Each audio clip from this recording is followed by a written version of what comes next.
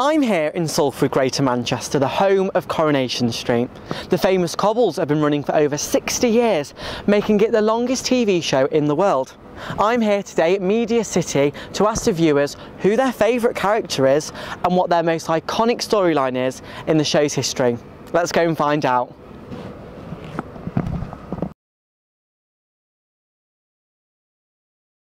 Hello and welcome back to my channel. So today I'll be discussing the Brit Awards 2022. It was a great evening packed full of performances from the likes of Anne-Marie, Liam Gallagher and Adele. It was Noel Gilligan's first time presenting and I thought he did a great job. We've got to talk about Adele's performance. Oh, what a comeback. It was surreal. Seeing her perform I Drink Wine from her latest album 30. Sublime, honestly. And we've got to talk about Anne-Marie as well. Falling down those stairs in her performance. I was gobsmacked watching it from home. And I was like, oh my God, is she okay? You know, I went straight onto Twitter to see what people were saying. And you know what? At least we know she wasn't lip syncing. Because you could hear it, you know, when she fell down, you could hear it in her voice. But you know, that's all I've got time for today, guys. Remember to like, comment and subscribe.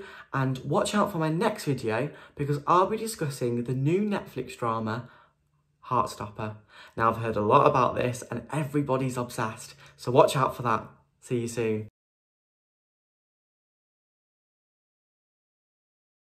Welcome to 1 Minute News. Here's your roundup. Breaking news. A major incident has been declared in Scotland as flash floods cause a train derailment and landslides. We will have more on this as it breaks. In sport, the Super League has been thrown into chaos after 6 Hull FC players, 5 of whom played against Salford on Sunday, tested positive for COVID-19.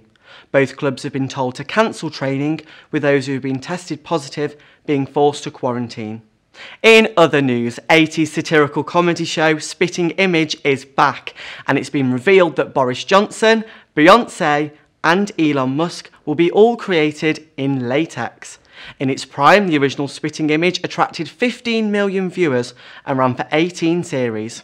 Just time for a quick weather roundup. Bands of rain will move east to affect most parts of the UK. It will be brighter in the west and sunny spells and scattered showers. It will feel cooler for most.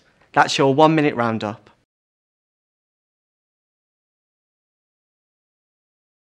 Hello and welcome back to QVC Quick Buy. I'm Lewis Kent and I'm here with your on the hour, every hour flash buy. So today with me I have a Liz Earle Cleanse and Polish Hot Cloth Cleanser. Before I go any further, I'm going to say the call to buy because you're going to want this product. It's 0800 100 100. 0800 100 100. Now this product is sustainably sourced with ingredients of chamomile, rosemary and eucalyptus. The bottle is a gorgeous baby blue and it's also made from recycled plastics. The fragrance is eucalyptus, which will be so refreshing in the morning to wake you up. Now this product, the Hot Cloth Cleanser and the Liz Earle Cloth is only £17.99. Let me say that again, £17.99 for the Hot Cloth Cleanser and the cloth. I've been using this product for 2 weeks and I've already seen a difference. I've been using the cloth in the morning in hot water, dabbing all over my skin, and then going in with the cleanser. About a pea size is enough in your hands. Rub all into the skin, all into the pores, and wash off again with the cloth. Now, I said I've been using this for 2 weeks, and my acne was terrible before, but I've already seen a difference. It's took the redness away and also the pain and left my skin looking visibly a lot more healthier and a lot more brighter.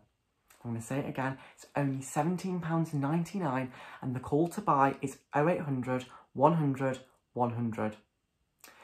Now, this product has worked wonders for my skin, so you're really going to want it. Forget all of your acne prone products. This product is all you need. Right, that's it for today, guys, for QVC Quick Buy. Catch me again where I'll be talking about the Liz Earle Probiotic Milk Cleanser. Watch out for that.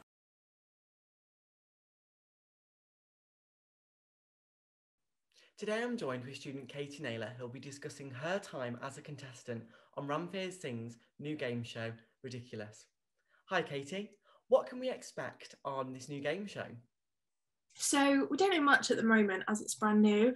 It's just been commissioned for ITV, but all I can tell you and all I know at the moment is it's going to have lots of riddles in it and lots of general knowledge. And there's two other couples competing against me and my partner Eddie. And there's a cash prize at the end, but we don't know how much or what the riddles will be like or how it's all going to work. It's all brand new, so it's very exciting. It's also very scary. You said you applied for this back in February. What made you audition initially, and what's the process been like so far? I mean, basically, it was for a joke. Me and Eddie didn't think we'd ever get on something like this. It never happens to people like us. But so we applied. We had to send this massive, it was pages and pages of information, you know, what we're like as a couple, what we like, what we don't like about each other, like a little fun fact about us. I said I can name a musical theatre song within 1 second of listening to it, different stuff like that. Then we had a screen test with the producers. And then that got sent off to the executive producers and all this jazz. And it was all, we're like, oh, this is getting a bit ahead of ourselves here, aren't we? And then it took about a month, and then we got a call saying that we got on. But yeah, it was all for a joke, and we never ever expected to be here today, about to go on a game show. Absolutely crazy. And you said that obviously you're filming this with your partner Eddie. What's that been like so far? I mean, it's been a lot of bickering to begin with. We were joking about what we'd do if we won the cash prize and what we'd buy or where we'd go on holiday. He wants to buy a car. And I was like, I want to get away somewhere warm. And it's just been a lot of practicing as well, a lot of practicing riddles, a lot of general knowledge. Because we were thinking, gosh, if we do get on this, which we are now, we're never going to be able to do this because we're really bad at riddles. So it's just been a lot of practicing. But I think it's fun and cute because when we're older, we can look back and see ourselves on ITV, which, you know, as you do. One quick question before we finish. When can we expect to see Ridiculous on our screens? So I don't know the final date as to yet, but I do, and I can tell you that we're filming it on the 17th of May. So any time from then, you might see us on your screens. Oh, that's very soon, isn't it?